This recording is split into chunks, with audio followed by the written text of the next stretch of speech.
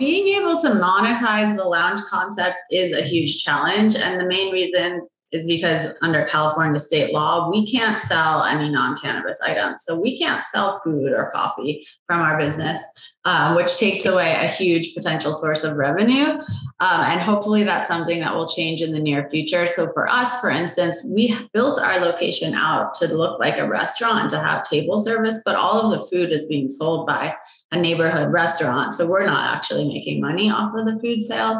So we're relying on cannabis sales and other events that we do that are ticketed events as a form of revenue. And we are also connected to our retail store. So we have a retail store on the first floor of the building and then the lounge on the second and third stories. So we allow people that purchase things downstairs to bring them up in the lounge, or else someone can come up directly to the lounge and purchase table side. But you know, we're learning here because we've noticed that the spends on cannabis products in the lounge are very low because people will just buy one or two items or 1/8 to share with friends.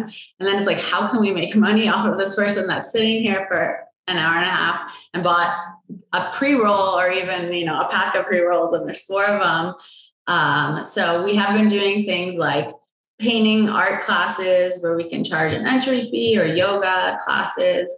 And really with the hope of also the lounge just overall boosting the retail sales in the downstairs retail area. But it's definitely a challenge because of state law. And so this is something that hopefully will change in the near future.